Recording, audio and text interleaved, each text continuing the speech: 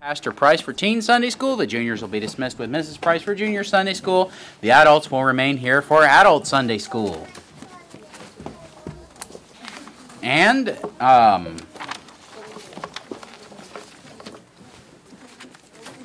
let's see. We've got the notes here. Can I get a volunteer to pass the notes out? And, you also, do you know how to fix the feedback on that thing? We got a lot. Is there a lot of feedback? Yeah, you can hear it. It kind of got an echo back. Good morning, juniors. Mrs. Price is ready and waiting for you next door. Good to see you guys. They're coming through this way. That'll work good. Right on through, right on through. Is better, Chris? Yeah, a little better indeed. Thank you. Well, it's good to see everyone this morning. Yesterday, if you weren't there, there was a battle waged at my house, and I was predominantly an innocent bystander in this battle. Well, perpetrator is what Brother Dan says, and that's actually closer to the truth. I actually was the perpetrator of this battle.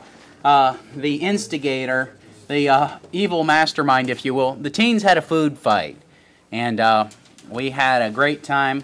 We had oatmeal, we had chocolate syrup, we had flour, which is also known as wheat dust. We had, what else? We had ketchup, we had mustard, and pretty much all of it ended up on me. So it was a good time, and most of it's still on my house, so that's a project for later today. Anyway, does everybody have the notes? Okay, good. All right. We'll begin here in our Sunday school lesson today. We are in week number 7 of our series for Strengthen Those Things That Remain. Good morning, Jonathan. Good morning, Earl. How you guys doing? And this week we are looking at growing from your Bible. We're looking at Bible studying this week. And what we're trying to do in this series is help people to be strong Christians at the foundation. A building which is strong on top but lacks a strong foundation is not a strong building. So it's very important for us as Christians, here you go, Brother Earl, to be strong in our foundation. Last week, what was our lesson about? Prayer, and specifically what?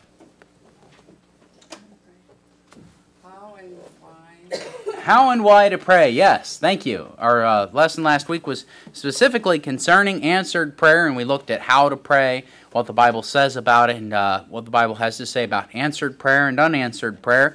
This week we're looking in detail about studying the Bible. Our series to come in just about 3 short weeks is Words in Context, and we'll be looking at different words in the Bible and what those words mean inside their context and how the Bible uses those words. For instance, the term baptism has several different contexts. There is water baptism in the Bible. There is also baptism in the Spirit. So when a passage talks about baptism, it's important to look carefully at what it's talking about. And there's a lot of other terms we'll be looking at, and I believe it'll help people a lot to be able to understand specifically what the Bible is talking about. So it's a really great series. I'm looking forward to it.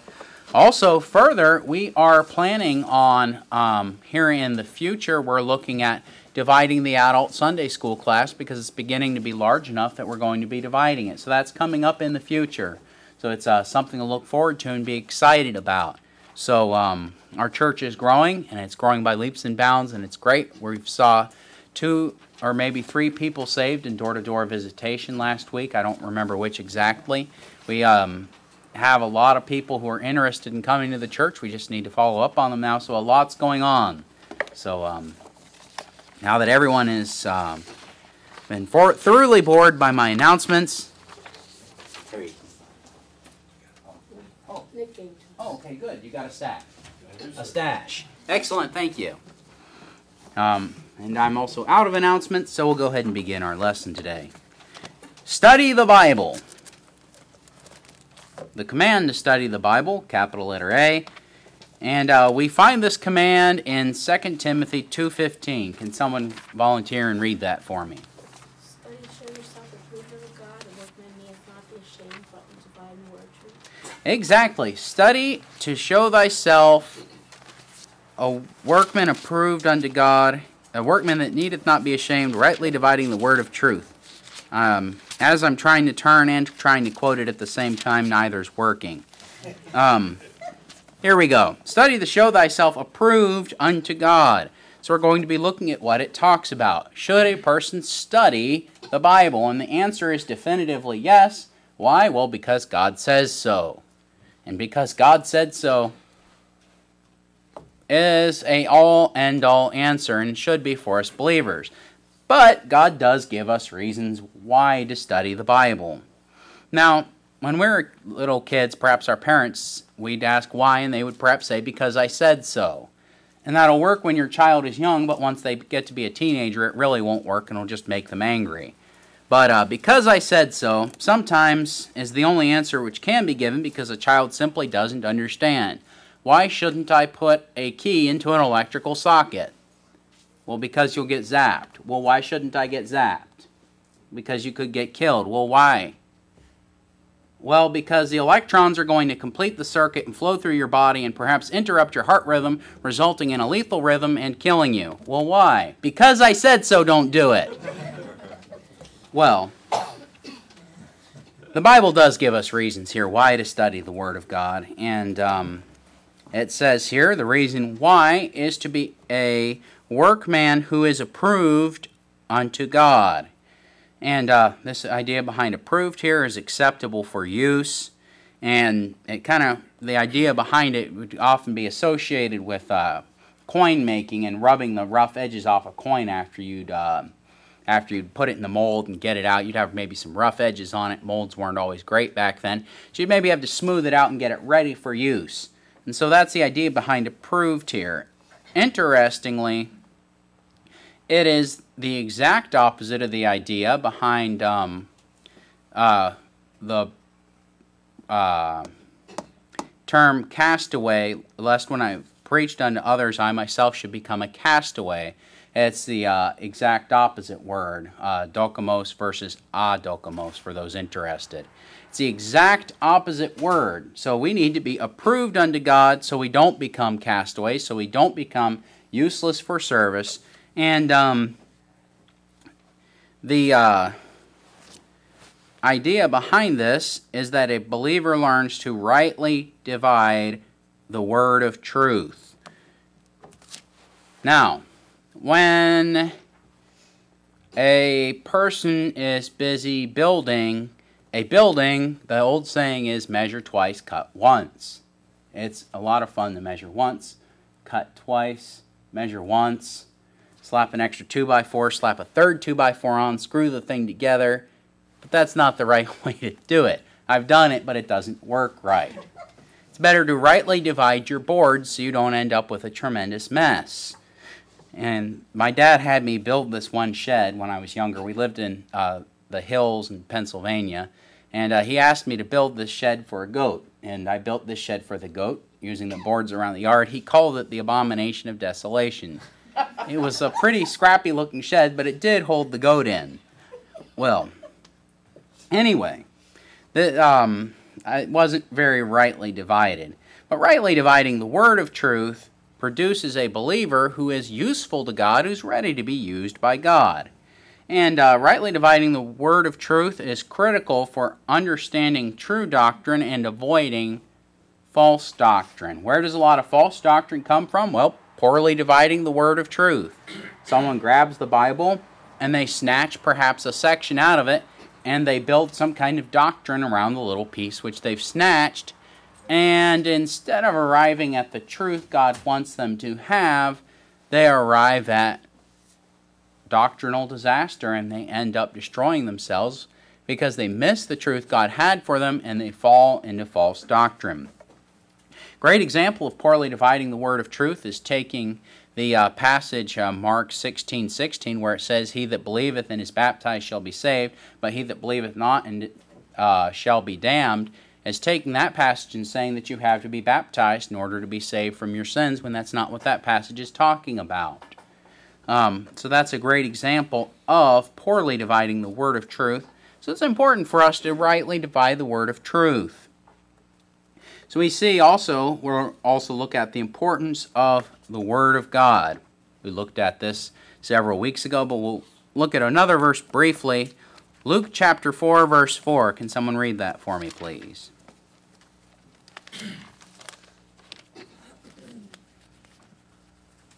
Go ahead, Brother Kyle. Jesus answered him, saying, It is written that man shall not live by bread alone, but by every word of God. Man shall not live by bread alone, but by every word of God. So the Bible is more important than physical food. Yes, we need physical food to eat. No, we shouldn't stop eating because the Bible is more important than food. And no, we shouldn't eat Bibles. A few of you are still awake and laughed. The important point Jesus is trying to get across there for us is that the Bible should be what is central to our lives. We eat so we can read the Bible, if you will. Not we eat for the filling of our own satisfaction, not that we can just sustain ourselves and live, but we live to serve God, and reading the Bible is critical to our lives. So, the Bible, it should be what is critical to us. It should be our source of sustenance. It should be that which we seek for above all else. And our spiritual food, the bread of life, John 6:35, I'll read it because I'm already there. And Jesus said unto them, I am the bread of life. He that cometh to me shall never hunger, and he that believeth on me shall never thirst. Jesus also describes himself as the Word of God in John chapter 1. When we partake of the Bible, we are partaking of Christ. When you read the Bible and you look into it, this is how God speaks to you. This is how God sustains your spirit. This is how God teaches you, how He grows you, how He fills you, how He satisfies you. So you need to read the Bible and you need to study the Bible. You need to figure out what it's saying to you. And the more you read and study the Bible, the stronger you will become in Christ. The better equipped you will be to serve Him. And go ahead and just jot this on your notes. This is extra. Develop a hunger and thirst for the Bible. Just go ahead and jot that down in your notes somewhere. Develop a hunger and thirst for the Bible. We do what we like to do. It's true. And we typically eat what we like to eat. I like to eat peanuts a lot. And so typically I try to get peanuts every so often because I like them. For whatever reason, Pastor Price really doesn't like peanuts. And he gets annoyed when I get peanuts and eat them on car trips. I like Pastor Price a lot, but selfishly I also like peanuts a lot. So I seek after these peanuts, sometimes to his irritation and detriment. Well, he mostly just kids about it. He doesn't like the smell of them. He says it fills the car with the smell of peanuts, which I guess could get old after a while. But on the men's trip, we also had seaweed in the car too. It was an excellent trip. So I like peanuts. I've developed a hunger for peanuts. And it makes me want to get peanuts. It makes me go for peanuts. I desire to eat peanuts. I like them. And that's just kind of a silly illustration, but we as believers need to desire the Word of God. We need to go after it. We need to go after it above other things. We need to seek it and to develop a hunger and thirst for it more than anything else. So that's what we're going after. We go after what we like. When you go to the store, you buy the foods you like, and that's what you eat. You don't buy foods you don't like. Very few of us would go to the store and perhaps buy something peculiar and eat it simply because we don't like it. So, develop a hunger and thirst for the Word of God. And how can you do that? 1, pray for God to give you that hunger and thirst after righteousness. And 2, you will develop a taste for it the more you grow into it. You won't like the Bible if you don't read the Bible. It's as simple as that. People say that a lot of things are an acquired taste, when there's some truth to that.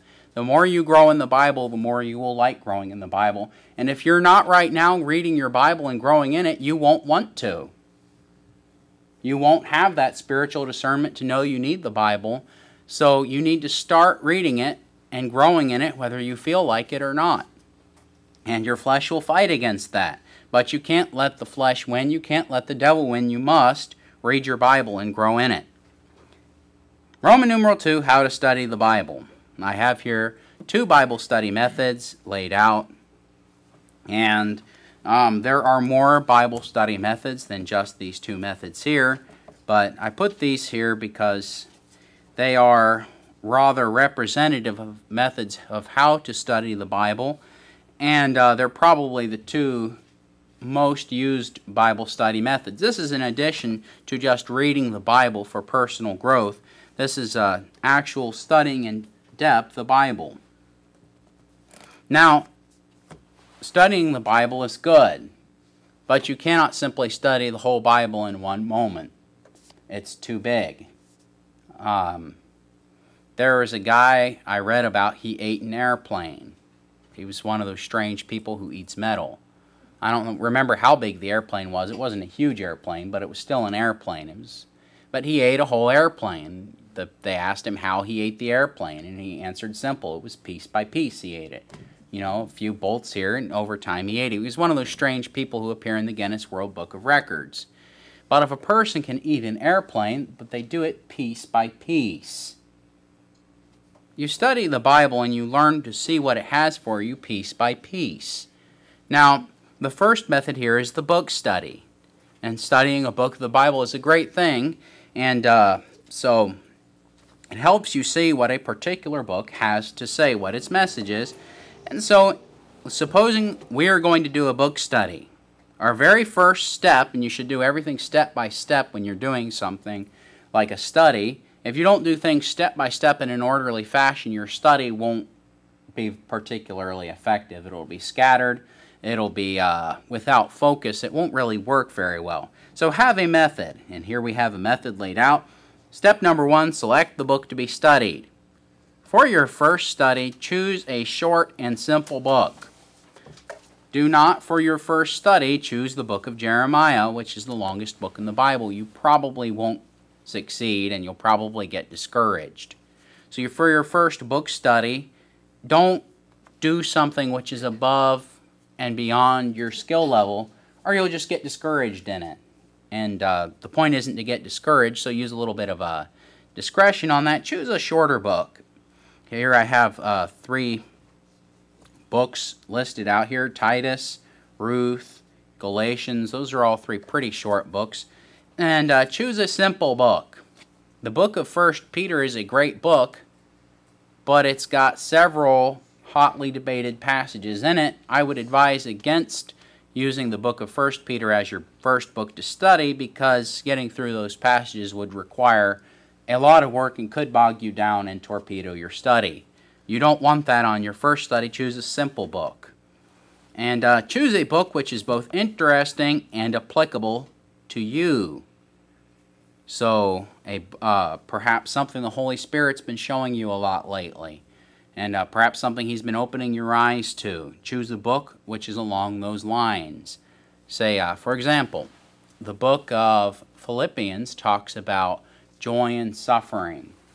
It also delves into the themes of Christ's sacrificial death for us and our resultant responsibility. The book of 1 Thessalonians talks a lot about the second coming of the Lord and our need to be ready for it and to be watching for it. So choose a book which has something in it which the Holy Spirit's been opening your eyes to, which God has been bringing to your heart, something which is interesting to you. Step 2, so you have your book selected. We'll assume for the sake of this study that we have selected the book of Philippians. It's a 4-chapter book, simple book. It's got perhaps 100 verses in it, if even that. 2, master the general contents of the book. How do we do this? Read it through multiple times in one setting. So you sit, You read the book through several times in a row. This could take perhaps half an hour or to an hour even, so carefully budget the right amount of time for this step. It's important to get this step in one setting so that way your mind is able to, in one setting, fully grasp it. If you cannot, then break it up into several, perhaps half an hour segments several days in a row. Not everybody is going to have a full hour or two they can fully dedicate without any reserve or interruption, but try to split it up if you must. But this step is important to read it several times in one setting, or even read it every day, several days in a row. But 10 times if possible, and then what your goal is to comprehend the message and purpose of the book. If you read a book through several times straight, you'll have a general idea of what's going on in the book. You'll be able to see and you'll be able to express what the book is about. And so then, write a summary of the book. This is what's great about computers. You don't have to have a sore wrist from writing. You can type it out, and typing isn't cheating at all. So basically, this is really for your benefit. When you get it from your head onto paper, what happens is it gives you a much better way of comprehending. If you can't really express something, you haven't reached comprehension of it. So you need to be able to put it down on paper, summarize the book, to whom it's written, what its major teachings are, ask yourself some questions. And these are, the standard journalism questions: who, what, when, where, why, and how, about the book. Again, this whole study thing here, you don't do all these steps in one setting. Don't make yourself overwhelmed. When you're writing a summary of the book, dedicate 15 minutes here, half an hour there. Just spend some time studying it and trying to answer these questions. And try to condense this into a 4 to 5 sentence paragraph if you can. Start out with more and then try to condense and summarize it as best you can, and to really communicate it. So you'll want to have a longer summary, and then you'll try to compress that summary into a fairly short statement. If you can compress a longer summary into a short statement, it'll help you to really see what are the key elements of that book and what needs to be expressed. And by the way, this kind of study, this is something anybody can do. It really is. This isn't hard. Don't let yourself be overwhelmed in your mind, because this is really simple. The only skill it takes is the ability to read and the ability to write. That's the only physical skill it takes. You don't have to have ever even gone to college. You don't even have to have graduated from high school. You don't even ever have to have gone to school to be able to do this kind of study. You just have to read. You don't have to know Greek. You don't have to have any major skills. You just have to be able to read and write. And those are simple things for each of us. So, then begin by dividing the book into an outline. So, you will have read this book through. You will have summarized it. And by this point, some major points should begin to crystallize. So what you do is first you go through the book and you find each little dividing. So we'll jump ourselves to the book of Philippians.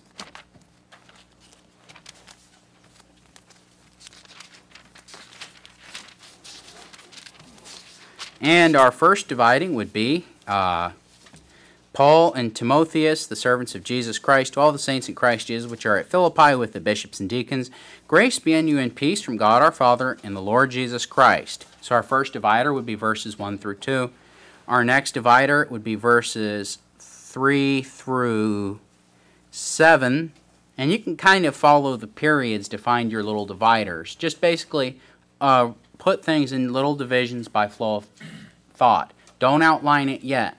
Just get the whole book broken up.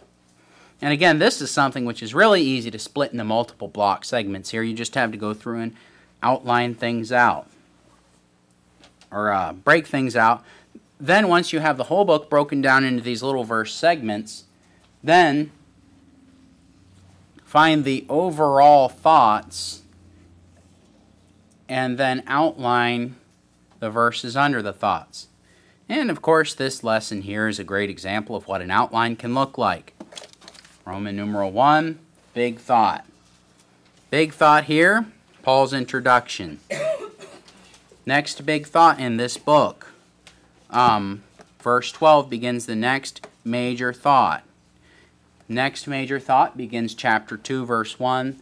Often you can kind of cheat if you're struggling to find where you should break things up and follow the chapter designations. This is not in all cases. Do not rely exclusively on the chapters, because the chapters are not always divided up along the major thought lines. Often they are. Then, you have little sub-thoughts. Under verse 12, under that main thought, you would have the first sub-thought beginning in verse 12. You would have the next sub-thought beginning in verse 15, another sub-thought beginning in verse 18. And so you kind of divide things into the capital letters, and then as you have them kind of divided down, you divide those sub-thoughts into further sub-thoughts. And your first book study, don't go too far in detail yet. Try not to overwhelm yourself. Unless you find it's going particularly well, then go at it as best you wish. But be careful not to overwhelm yourself, understand. Don't get in over your head. Then once you've got it outlined, you will have learned a tremendous amount. God will have been able to show you a whole lot of things. Then study each verse in order.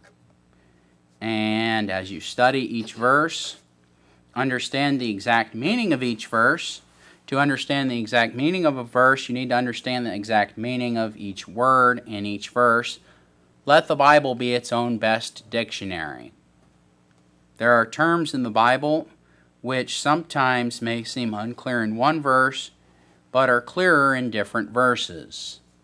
Some terms only occur occasionally in the Bible, or very infrequently, but the great thing is there is a dictionary to help you look up words and figure out what their meaning is.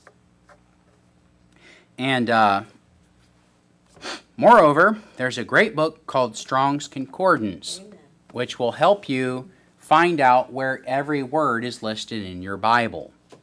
I believe you can access Strong's Concordance on the internet for free. I'm not sure about that if you don't have one. Yes? You might find a word, like in Job, the word darkness in one verse is 4 times. But if you check each word out, they're all different meanings. Yeah. So you've got to, just don't take it as this is what it's all going to be in one sentence or one verse. Sometimes there's different meanings, and it's translated in our one word. Yeah. And that actually is going towards more an exegetical study, actually, which is not really quite comprehended in this study. So an exegetical study would be a study where you're looking at the original words in their original languages, translating those words, doing a word study on those words, doing a study in the other uses not in the Bible of those words, and then coming up with a conclusion. An exegetical study is beyond most people's training. It's beyond my training. I haven't studied Greek in that detail yet. But that is a good study method, but you have to be careful when using Strong's Concordance as your point of exegesis, if you will. If you look at Strong's definition for Greek words, and then look at the Greek words in the Bible, you can mess yourself up a little bit not understanding Greek grammar. So be careful about basing too much of your understanding on your translation of Greek if you don't know Greek, if you take my meaning for it. So, but yes, Strong's Concordance is extremely helpful. And if you don't have one, I think they're on the internet. I do have one. I usually use a Bible program for it, but they are available, and there's a free one called eSword, which also searches the Bible and helps you find terms. And so they're very helpful study methods, and it'll help you find where these words are and help you to find them. So once you've understood the meaning of the words in the verse, understand carefully the context. You can take a verse and twist it to mean all kinds of things if you're not careful. So know what's going on in the verses around it. For instance, any part of this lesson could be grabbed and used to say all kinds of things. So, and this is a very common thing in the political world, is you'll see some candidates attacking some other candidate. And they'll say, he said this, this, this, and this. And they'll say, wow, he said some bad things. And then you'll look and see, if you look and see what he was actually saying, it wasn't what he was saying at all. So be careful not to twist the Bible. And then examine parallel passages. All right, parallel passages.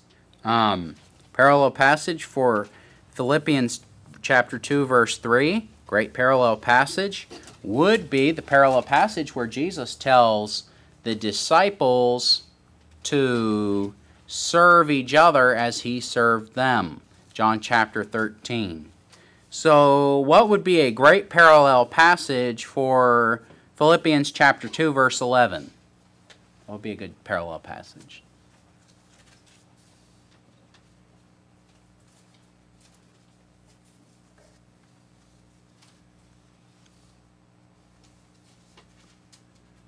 Something in Revelation, I can't think of the exact reference where it says every knee shall bow. Good answer. Correct. That's exactly what I was thinking of. Revelation chapter 19 and 20 talk about when Jesus finally defeats the evil and reigns. So that's a good answer for that. So be careful in your analysis of each verse. Again, don't get yourself too bogged down. There is an almost infinity of parallel passages for any verse on any particular topic. For instance, in verse 12, it says, wherefore, my beloved, if you looked up every verse which had beloved in it and studied every verse which had beloved, your study would sink. You would never finish it. So you can't do that. So don't go overboard, but be careful not to quite go underboard.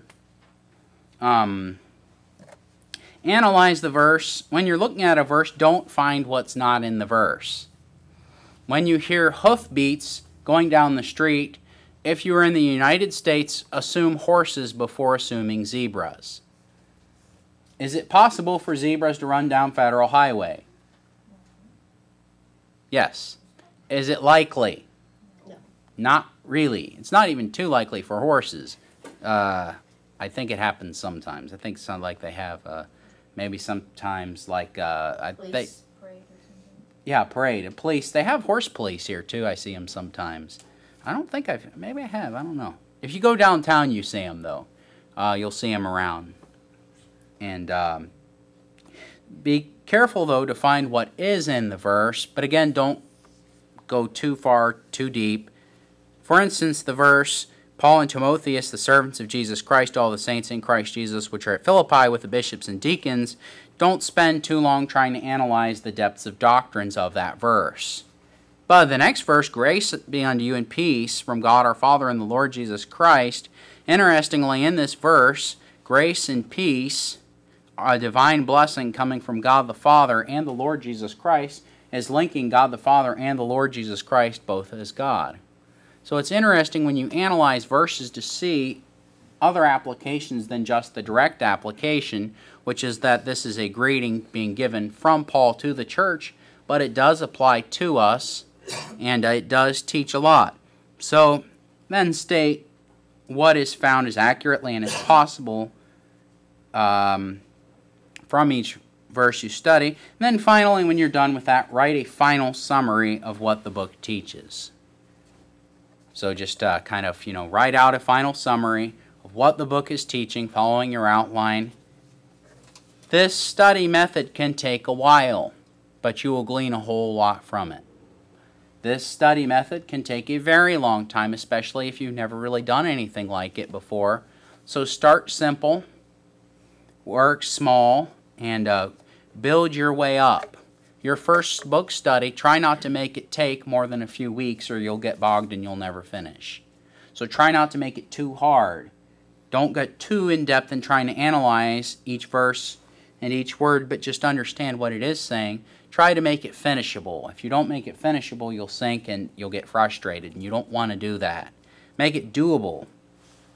And as you build up your ability to study the Word of God and understand it, you'll find that God will give you great wisdom in His Word, and He'll really teach you. You'll be able to understand the Word of God in ways you've never understood it before, and you'll be able to teach others the Word of God in ways you've never been able to teach them before, and it will help you and it will change you.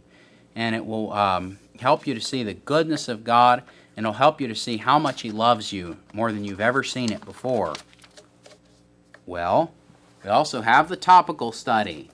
The book study is great.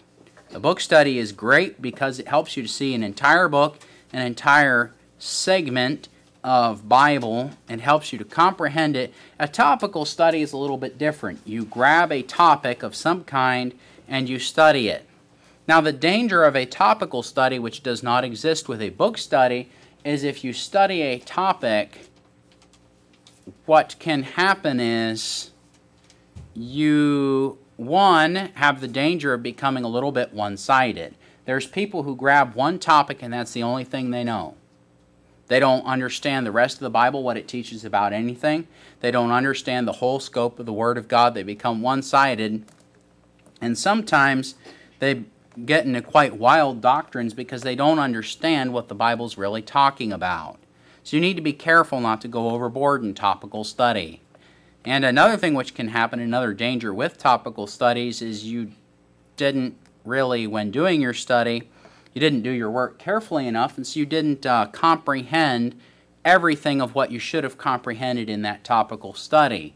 And so you miss critical passage which talk about it, and you end up arriving at the wrong conclusions on the topic. Well, concerning a topical study, so what's a good topic? We'll pick one here in a second. Be systematic about your topical studies. So list important topics from the Bible or from a book in the Bible. You can do a topic by book study. And Philippians would be a great one here to do a topic by book. There's a number of interesting topics in this book, a number of themes. Probably the best book in the whole Bible to do a topical, thematical study on would be 1 John. The book of 1 John is a very hard book to outline, but it has the underlying themes of light and darkness. It has the theme of the love of God. Its overall theme, its overarching theme is fellowship with God. So it is a great book for a theme study. So select the topics one by one in logical order. Don't get too involved here or you'll sink yourself, but list a number of topics to study and then start studying them in order. And when you select a topic to study, be specific enough to be completable, but broad enough to be applicable. What's this mean? Well, make sure that your topic, like if you wanted to study holiness in the Bible, your topical study would not end soon. You could study holiness in the Bible and evaluate the Hebrew word for holiness versus the Greek word for holiness, and look at holiness, human holiness, divine holiness. You could look at all these things and you wouldn't get done soon, but you'd have a great book to write at the end of it. I advise against that. Just pick a very specific topic. And say a very specific topic could be the holiness of God in His judgment of sinners. That is a specific topic. It is a topic you can work with, but it's not a topic so narrow that you perhaps won't get very far. Like, say, you could say the holiness of God and His judgment of the sinners at Jericho. Very specific topic. Perhaps a little too specific, a little bit broader. The holiness of God and His judgment of the people in Canaan land, and why He gave Canaan to the Israelites and dispossessed the Canaanites. Good topic. Specific enough to be doable, yet broad enough to be applicable. So a topic here, the love of God. We'll say we're studying this in a book. Yes? Also, a study of the first mention of subjects in the Bible, of course, should be in Genesis mostly, but to trace the first mention principle through the Scriptures, you'd have a great study. Yeah, you could do a study on first mention. That would actually be a different study topic from a topical study somewhat.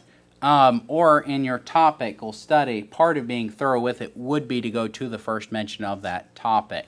For instance, if we were to study the gospel, if we were to study the giving of the gospel, our very first reference would be Genesis chapter 3, 15. Verse 15. Thank you.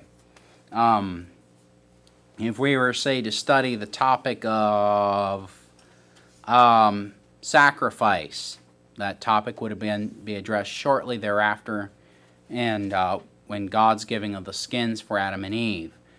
So you do need to go, yes, to the very first reference when you're studying a topic, or what will happen? You'll arrive at the wrong conclusions for your topic because you'll have missed an important passage.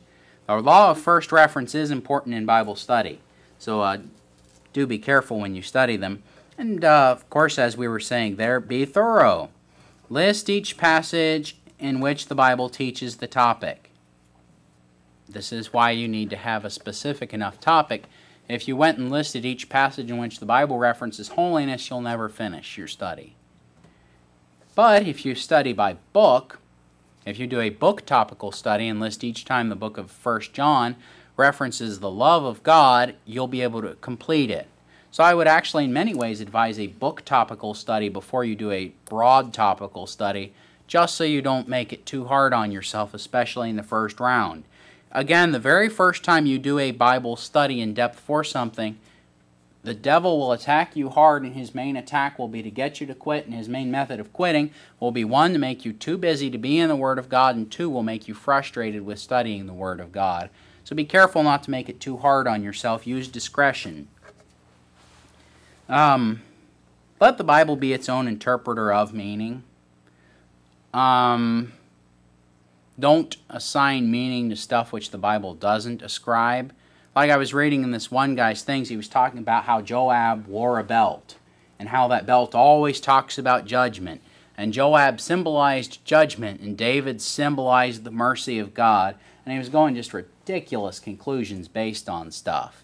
And don't come up with ridiculous conclusions. If what you're saying is starting to sound peculiar, step back and think about it for a second, because it is possible in your study of the Bible to read into things a little too much. We're all weak flesh. We're all sinners.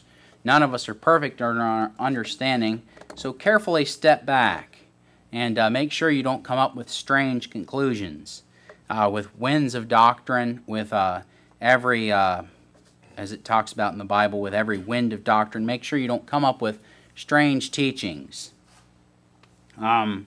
Evaluate what is being taught in each verse, being aware of context. Be exact. Do not skip passages which deal with the topic. And make use of a concordance to help with the studies. A concordance is critical to a topical study, especially a whole Bible topical study. It'll help you tremendously. And at the end, write an analysis and a summary of what is taught on the topic. Make an outline of the general verses which teach on the topic, and just summarize what is taught, and come up with a final evaluation and summary of that. We are out of time. Briefly, personal conditions for Bible study. First, you must be born again. An unsaved person cannot understand the Bible. The natural man receiveth not the things of the Spirit of God. The Bible says, neither can he know them, because they are spiritually discerned. What was the reference from that first one you were just saying? Which one?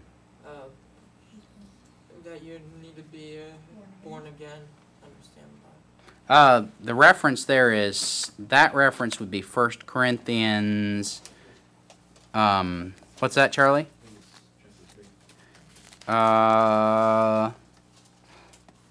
No, that would be chapter 2, verse 14. Very close. 2 verses from chapter 3. Thank you. So you need to be born again to be able to study the Bible. The next thing is you need to love the Bible. If you don't love the Bible, studying it, you probably would never start a study anyway, but develop a love for the Bible. Next, surrender wholly to God and what He will reveal. God will not reveal Himself to an unsurrendered heart. Won't happen. If you say, I want to know the Word of God, I want God to speak to me, but aren't willing for God to speak to you, then God is highly unlikely to show you what He wants you to find in the Bible. Be willing to work and to work hard. It is hard work to study the Bible, but it is profitable. But don't overwhelm yourself. On the one hand, yes, be willing to work, but two, be discreet about how you do it so you don't swamp yourself. If a great idea, I don't have it written down here, but a great idea is to have a study partner or helper. If you are married, your best possible study helper or partner is your spouse. If you're not married like me, well, there's always Charlie Salcedo. Have a childlike mind of faith. Again, God doesn't speak to people who are too smart to speak to. God speaks to people who have a heart ready to listen, not to speak to Him. God doesn't need us to teach Him. View and study the Bible as the Word of God. Don't treat it like Shakespeare, Milton, or something else. Pray and seek the Holy Spirit's leading into truth. And finally, it says seek the wisdom. I forgot to complete the thought there. Apparently, seek God's wisdom. Ask the Holy Spirit to give you wisdom and to teach you. He'll guide you into all truth if you let Him. That's what Jesus talks about. The Holy Spirit came to guide us into all truth. So He will teach you if you'll let Him. The purpose of studying Bible is not to be smart, but is to know God. So don't try to study the Bible so you can be smarter than anybody. Studying the Bible will make you smarter. It'll sharpen your brain. That's not why we study the Bible. We study the Bible to know God. Let's pray. Dear God, please help us to know you better. Not to just know about you, but to know you and to love your word and to make it more important to us than anything. Be with us, please, and work in us. In Jesus' name, amen. We're dismissed. The Sunday morning service will begin shortly.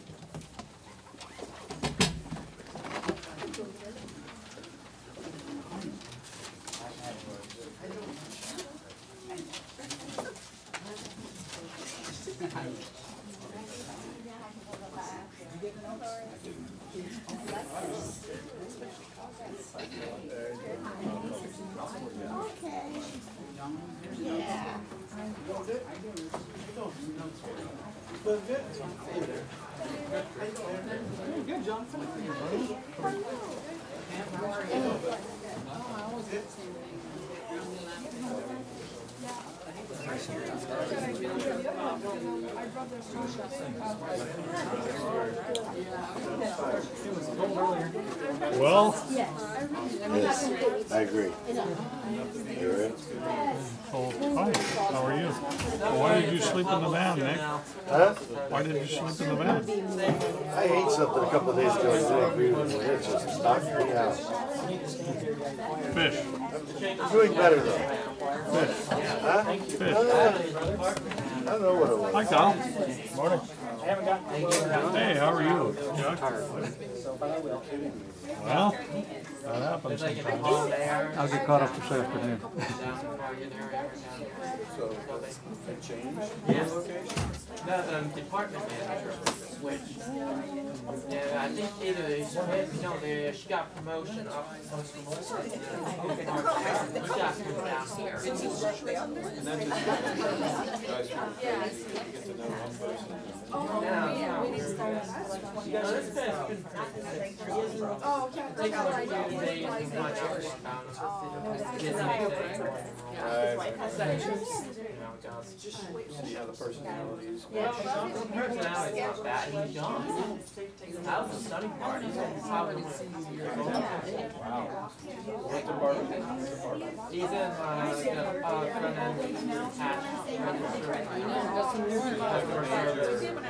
Oh yeah.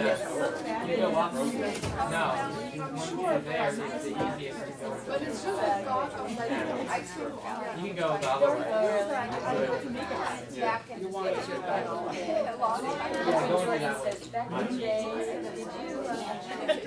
So you're gonna be in the cashier? Well, yeah, probably eventually. They like to control the door because they left to have baggers. I was just somewhere the other day that said, Around how fast it goes. I have one like walking behind me. They're used to being charged because they don't have one person in charge.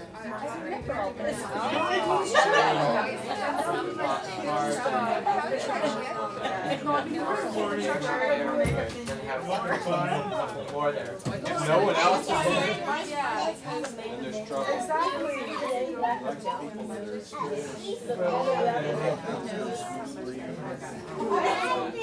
Yeah, no,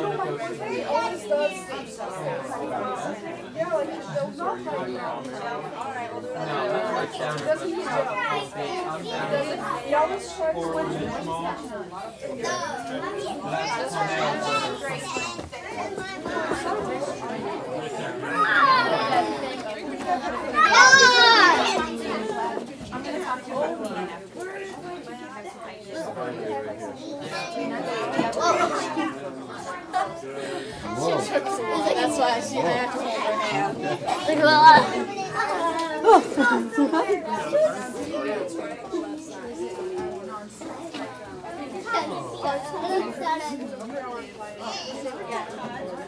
You forgot something